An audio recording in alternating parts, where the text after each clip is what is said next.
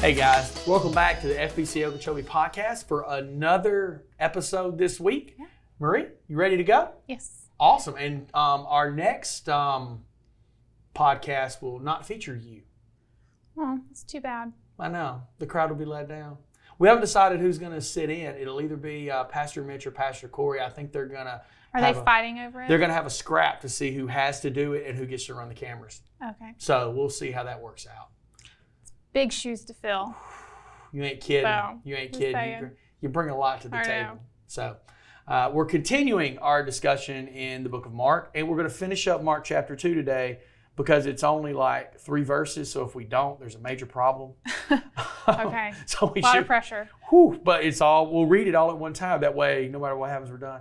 Okay. And then we'll pick up Mark chapter 3 with our guest host, and then come back to you later. Okay. So this continues off of the discussion from last time with the idea about the Sabbath. Remember, we talked about them fasting, and then it went into the wineskins, and now Jesus is going to continue to respond dealing with the religious law and how the Pharisees were stuck on this, and it'll even continue on into chapter 3 as well. It is interesting that this is what is recorded, because don't you think that there were things that happened in between, but these are the things that were recorded and put in there for us to know today? Yeah, this whole chapter seems to be pretty much one conversation, but at the end of the Gospel of John, it tells us that not everything was recorded. Like, John's really honest and says, hey man, if we wrote down everything, it'd fill up all the libraries. Like, this is just what you need to know.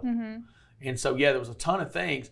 But I think the reason that God saw fit to include this in Scripture was so that we wouldn't fall into this trap of legalism and ritual that the Pharisees fell into, because we can do it just as easily with Christianity as they did it with Old Testament Judaism. Right, I agree. Because remember, the New Covenant and the Old Covenant are intertwined. You know, so we're worshiping the same God. And the moral code is carried over from the Old Testament to the New Testament. So it would be very, very easy, and you see it a lot. You see people dive into the ritual and the legalistic side instead of actual worship. And Jesus really busts them for this. Rightly so. Right. Rightly so. So here's what it says in verse 25. Jesus said to them, haven't you ever read the Scriptures? What David did when he and his companions were hungry. He went into the house of God during the days when Abiathar was high priest, and broke the law by eating the sacred loaves of bread that only the priests are allowed to eat. He also gave some to his companions. And Jesus said to them, the Sabbath was made to meet the needs of people, and not people to meet the requirements of the Sabbath. So the Son of Man is Lord even over the Sabbath. A lot of things happening right here. Right. Did you talk about what the question was in the first place? Well, Jesus is just continuing. He's continuing to talk after verses 23 and 24, where the disciples were coming through and they were breaking off the heads of grain. Right. You're right, I should have started at verse 23. So let's read 23 to give you the proper context. I apologize, I messed that up.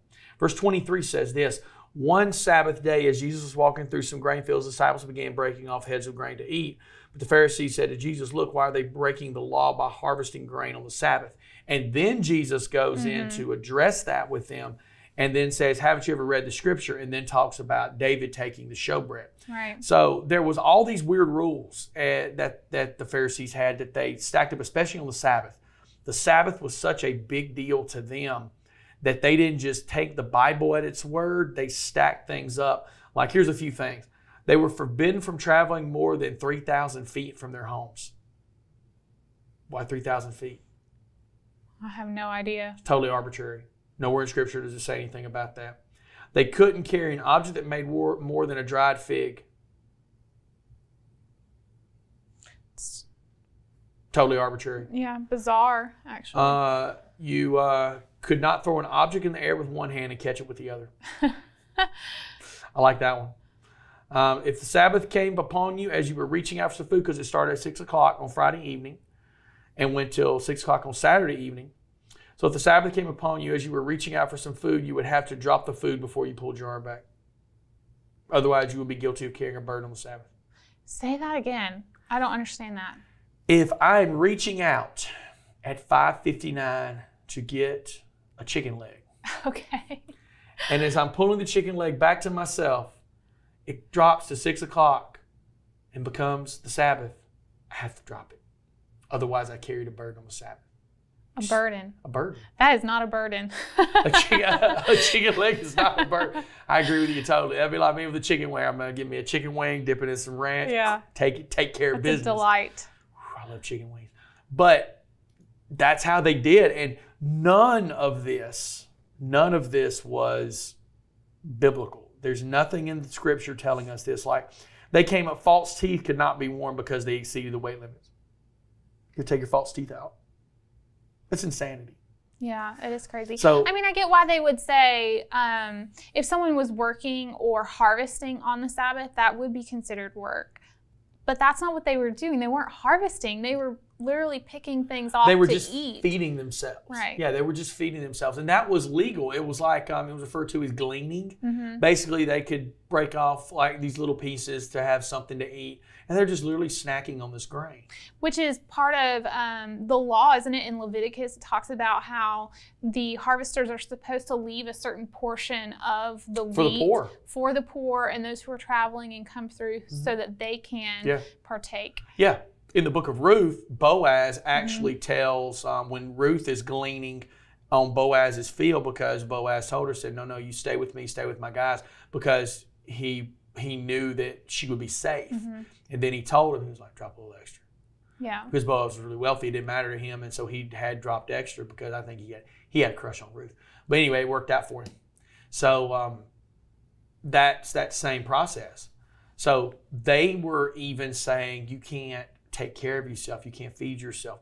You couldn't, if a Jew was injured on the Sabbath, it was unlawful to treat him more than enough to keep him alive, because that would be considered work. We're going to let you lay there until tomorrow. Right. Like, it's just insanity. It is kind of crazy because, I mean, I was going over with Charlie the other day. We were talking about the creation story and how on the seventh day God rested and how that is an example for us. Because God didn't need to rest. He did that as an example. I think, again, the purpose of it is to rest in your spirit and in communion with God, and then to rest physically, but not necessarily to overindulge and try to only care about yourself and be selfish. He cares about all people, and if we can help someone during the Sabbath. Yeah, we should help. Now, I mean, honestly, do I think in our culture we honor the Sabbath, and do I even think there's a lot of Christians that don't honor the Sabbath as it should be? Yeah, I do.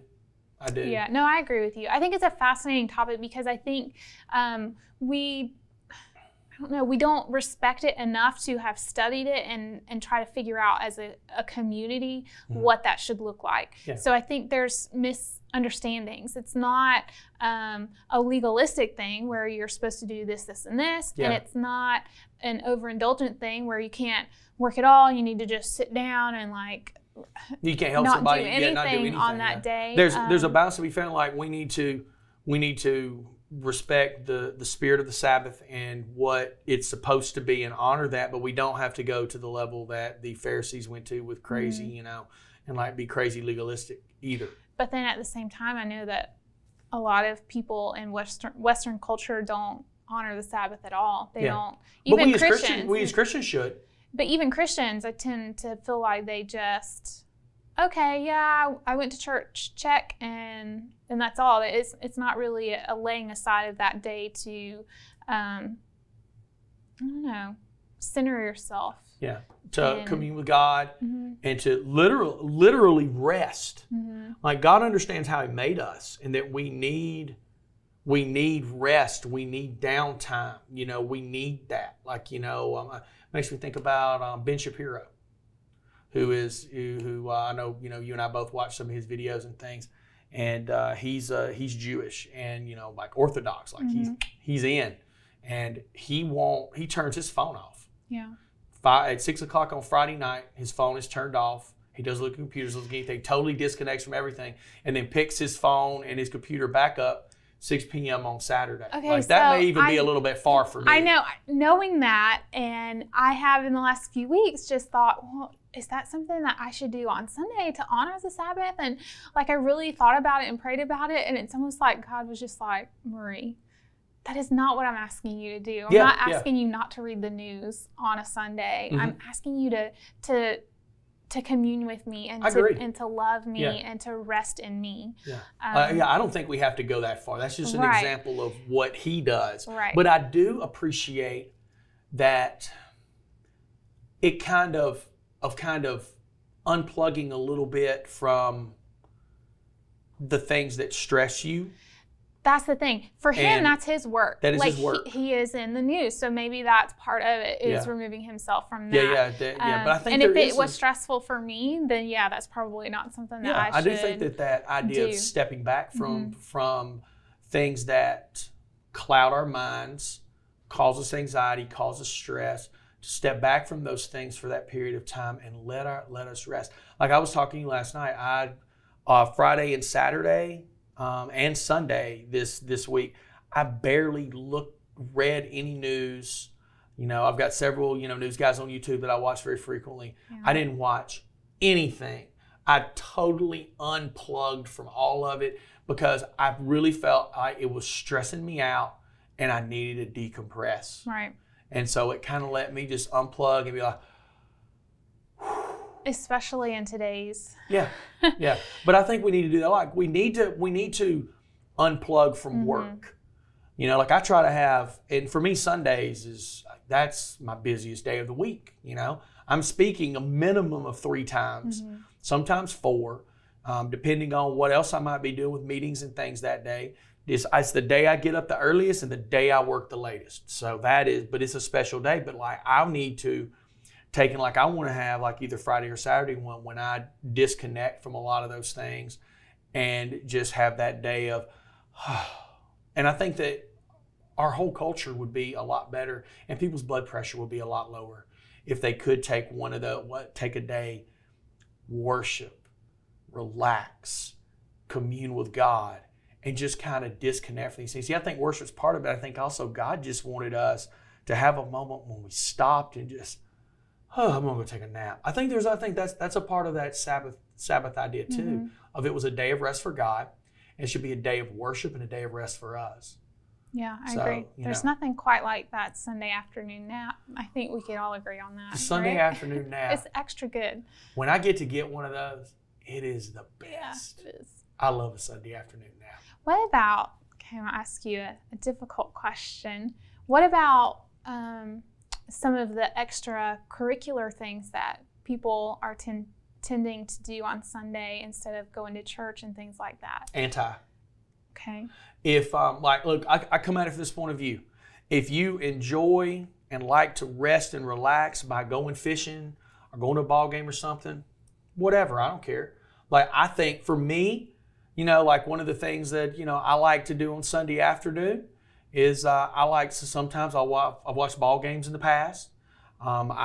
There's certain TV shows that I like to, sit and watch an episode or 2 of, like a Seinfeld, a Parks and Rec, The Office, something like that. Just relax a little bit, take a nap.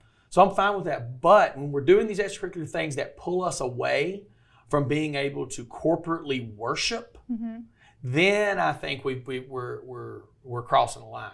Because worship is a part of it. That was made very clear in the book of Acts, that the church gathered on that Sabbath to worship. They celebrated the Lord's Supper. They listened to the apostles teach. They shared a meal together. They sang songs. Like literally kind of what we do at church now is really what they did. We've just got lights and microphones. I mean, we sing some different songs in our language. But, we're oftentimes teaching the same exact things that the apostles taught, or maybe we're teaching the Old Testament, like some of the prophets or something, the patriarchs, whatever. But I think that when we are doing stuff that pulls us away from that and we're not assembling, there's an issue. It's absolutely an issue. And I don't know, any other way to say it. I do think that those things have been a detriment to the church and a detriment to families. I mean, I'm pretty strong on that. Now, each family, you got to decide what you want to do, and you and God work that out. I'm not your judge, jury, or executioner.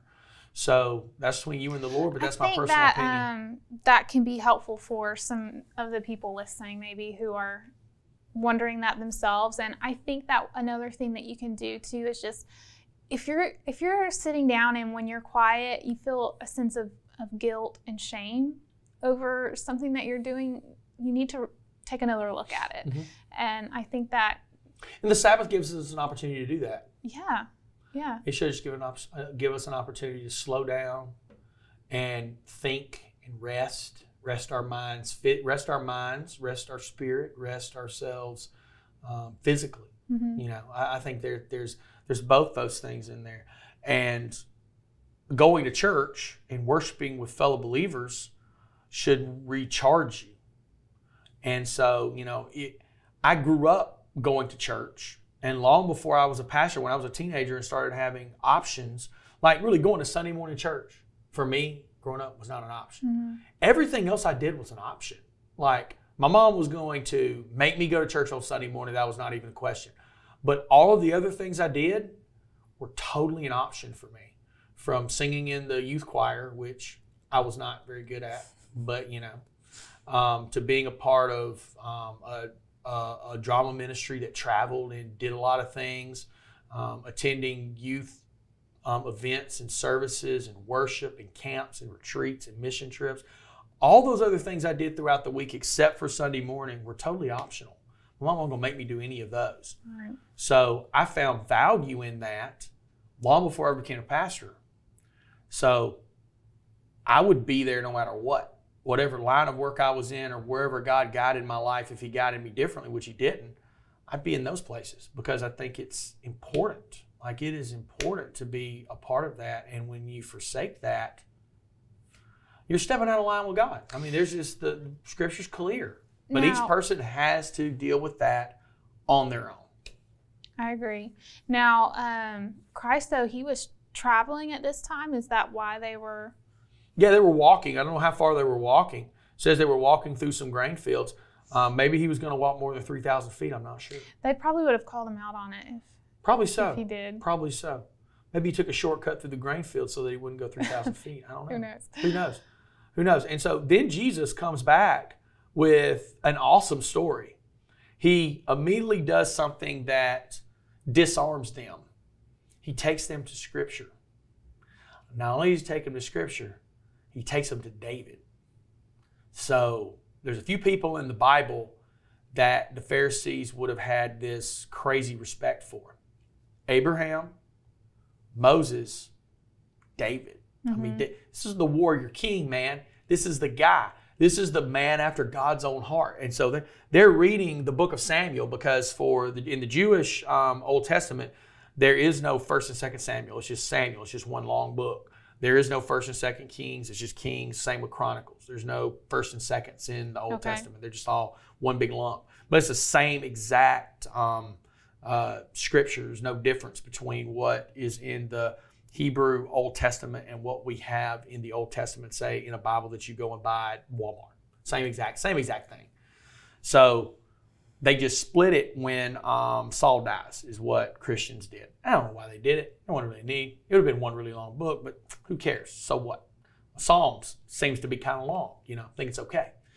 So anyway, David would have been very respected by them.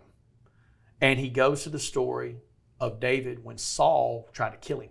Mm-hmm. Because, for either you might not be familiar, Saul was the first king of Israel, and he was David's father-in-law. David married Saul's daughter, Mahal was her name. And he married her. And so Saul gets jealous of David and tried to pin him to a wall with a spear. So he slings this spear at David. So David decides, after being abused and a couple of attempted murder, times there with Saul, he's got to get out of here. And so that's what Jesus references in 25 through 28. When David and some men that were with him, they went to the tabernacle, which was where the nation's worship centered around. It's where the Ark of the Covenant was, inside that tent, before they built Solomon's temple. Solomon's temple is just a permanent version of the tabernacle. They're very, very, very similar as far as their layout. So he goes in and he takes a couple of things. And Jesus doesn't reference the other thing that he takes. He takes Goliath's sword. It's crazy that it was in there. Goliath's sword had stayed at the tabernacle after David had killed Goliath, and he killed Goliath, and he beheaded Goliath with Goliath's own sword. And so David left it kind of in the care of the tabernacle. So David, as a grown man now, goes back and he gets the sword. I guess his thought was, I killed him, I took it, I need it now. And so, because he doesn't have anything to arm himself with, so he takes Goliath's sword. And then he takes what's known as the showbread.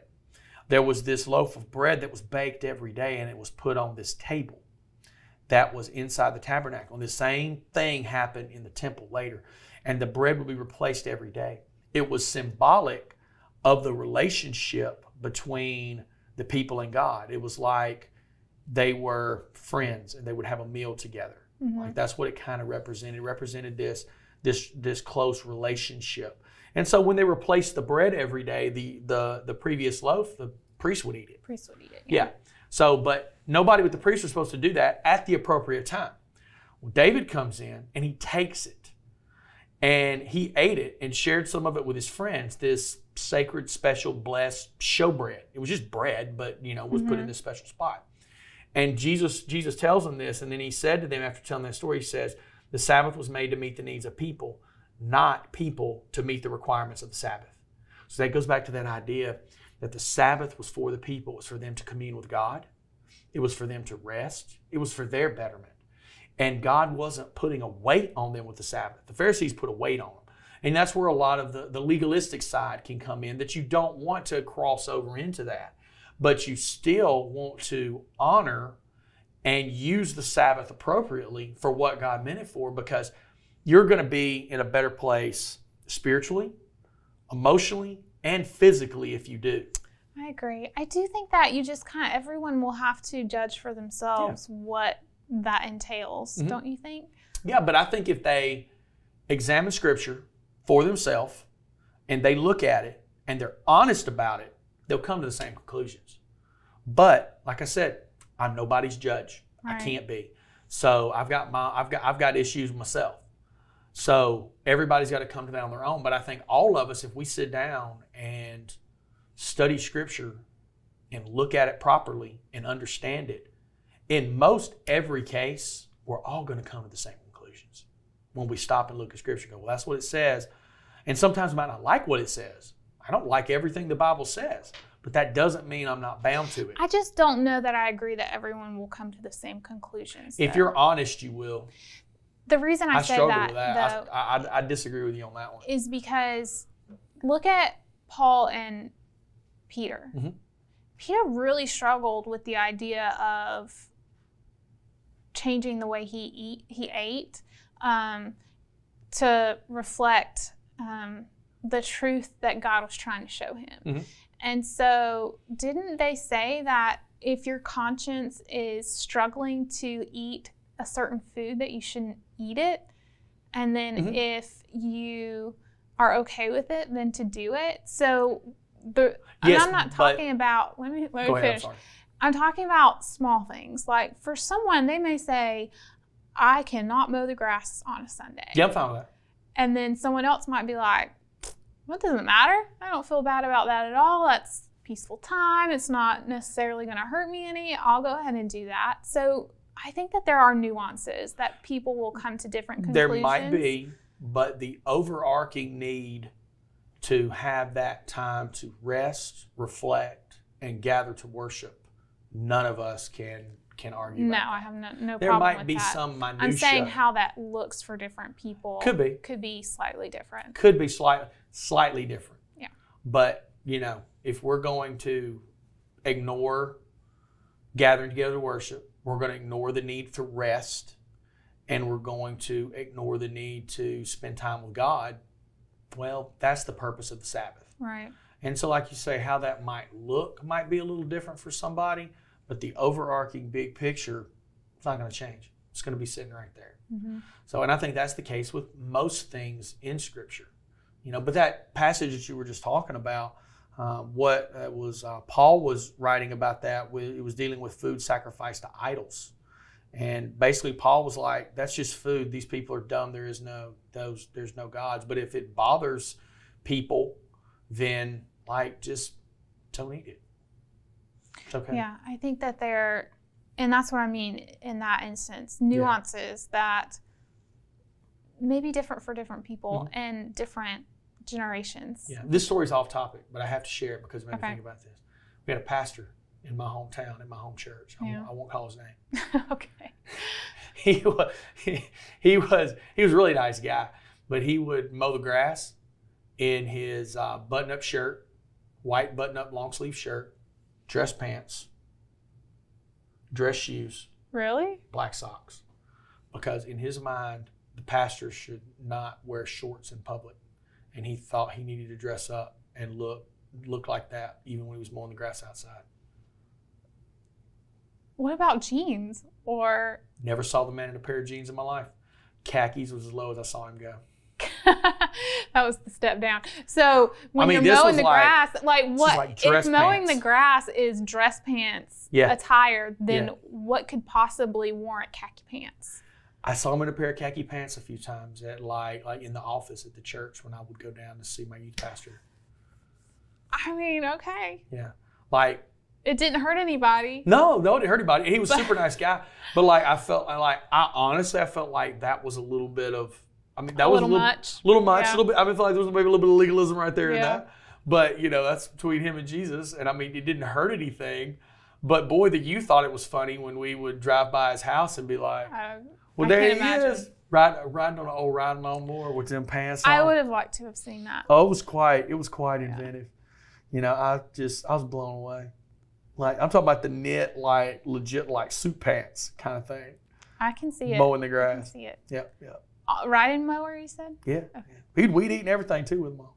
I guess he had an old pair that he designated these as the grass cutting dress pants. Yard work dress pants. Myself, I've never been able to go that route. Yeah. So that was a little bit of a side note. That was a good story. Shared a story for you guys. So next time you see me mowing the grass, which you aren't going to see, you won't see that. You won't see that. But I will not be wearing dress. Next time I do yard work of any kind, there will be no dress pants on. I don't remember the last time I did yard work. Yeah. Let me share that story briefly. Okay. So I had a grass cutting business when I was a kid. When I was in high school and college, and I cut like a lot of the grass for like some of the ladies at church and different families in our church around town. And so I now hate to cut grass because the cutting grass for me equals sweat, ant bites, and grass all over me. And so I do not like it. The smell of fresh cut grass just makes me mad. So I have a guy. That's an exaggeration. I have a guy. And I'm very happy to have him. We have a great guy. He's very good. He's very good. I have no problem giving him a little money every month to come cut my grass. No, I agree. I'm perfectly happy with it. There may come a day when I'm pushing the Briggs and Stratton. Stratton. Well, because I like it done at a certain time. Like I don't like to relying have on it me get will too be tall. Negative. And it's a very, very small yard, so it's not a big deal. I think it helps our marriage because there's no animosity there. Does too, yeah. It's good. Yes. Good investment. Yes. You have let a few grass cutters go over the years when they didn't perform to your standards. Did. So, that's how it works. So I might have been let go. I would have been let go. I know. How do you let?